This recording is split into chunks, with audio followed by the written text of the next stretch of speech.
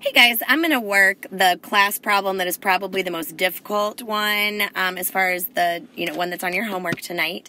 And it's something like this. It's kind of a doozy with all of these fractions. So you know me, I really don't like these fractions. So what I personally am going to do is I'm going to do something to get rid of all of those denominators. And I'm going to do that by finding the least common denominator of 2 and 4, those two denominators, which of course is 4. So we should remember that from around 6th grade. And I am going to actually go in and multiply everything in the equation by 4, which is of course the same thing as 4 over 1. And you're going to see what that's going to do for me in a second.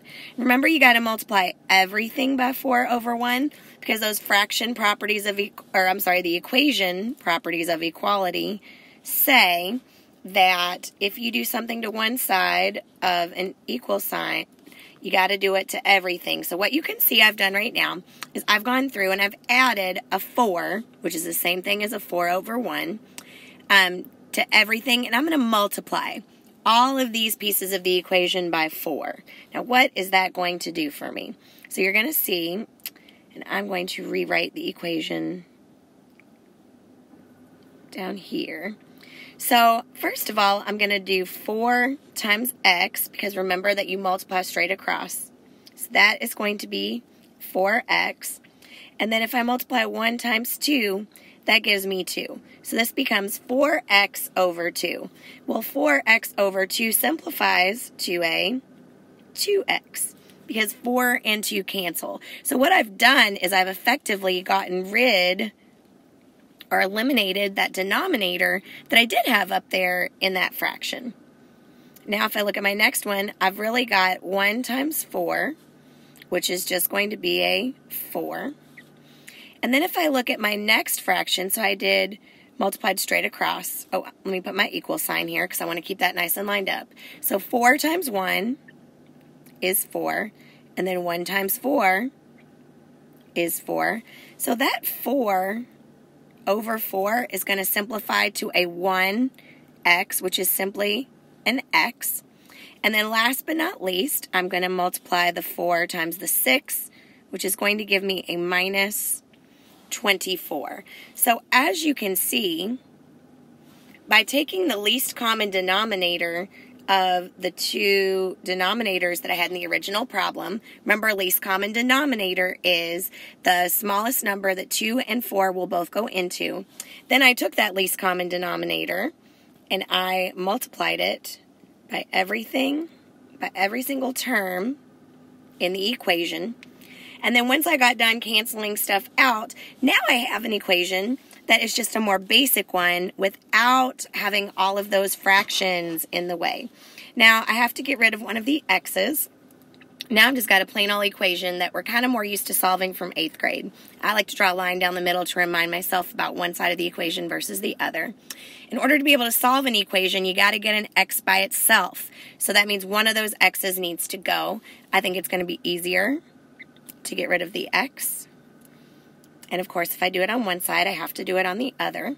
So I'm going to do 2x minus x is going to leave me with just an x. Bring down the plus 4. X minus x is now gone. So I'm just going to bring down this guy and make sure you pay attention to the fact that it's a negative 24, not a positive 24. Then I got to cancel out that plus 4 with a minus 4. X is equal to negative 28. Then everybody's favorite part of solving the equation, I got to go back and I got to check it. So I'm going to first take the original equation, which was x over 2 plus 1 equals 1/4 x minus 6.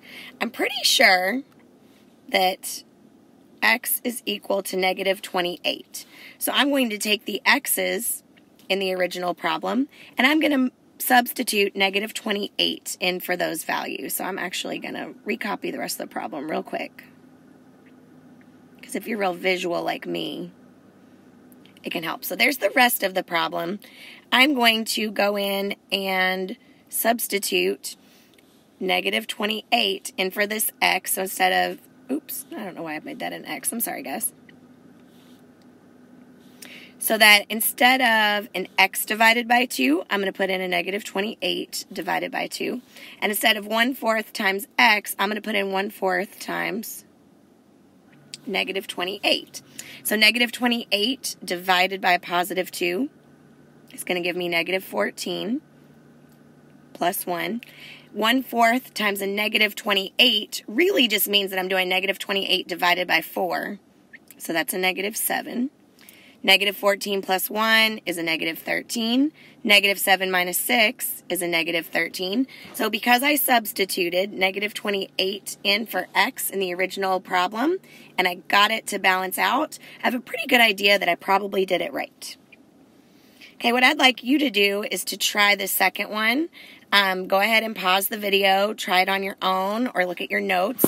I am going to go ahead and work it, though, so that you can see. So I started off by finding the least common denominator for 3 and 6, which is 6. Then I'm going to go through, and so I'm going to multiply everything here by 6. Because remember, my properties of equality say that if I am going to multiply one thing by 6 to cancel out the denominator, I got to do everything by 6. So I'm going to start off here. This 6 times 2 is going to give me a 12. 1 times 3 gives me 3. 1 times 6 is 6. 6 times 1 is 6. Bring down the Q. 6 times 5 is 30. And 1 times 6 is 6. Plus 6 times 1 is 6.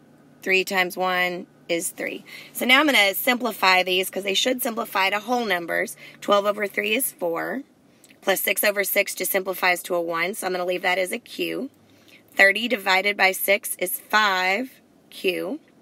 Plus 6 over 3 is a 2. So now I've got another much more easier to use equation. I'm going to cancel out the Q by subtracting a Q from both sides. That's going to leave me with a 4 over here, and that is going to leave me with a 4Q plus T over on that, or plus 2, sorry, over on that side. Subtract 2 from both sides. 2 is equal to 4Q. And then, of course, I have to divide both sides by 4. 2 divided by 4 is going to end up being 1/2. So I'm pretty sure that Q is equal to 1/2. Now I have to go back and check it, make sure I did it right. So the first thing I'm going to do is recopy the original problem. So 2/3 plus 1 over 6Q is equal to 5 over 6Q. Oops, I kind of ran out of room. Sorry, guys.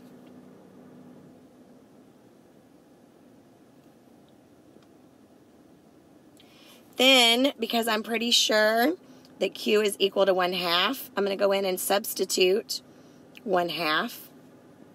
I'm going to rewrite the rest of the problem first.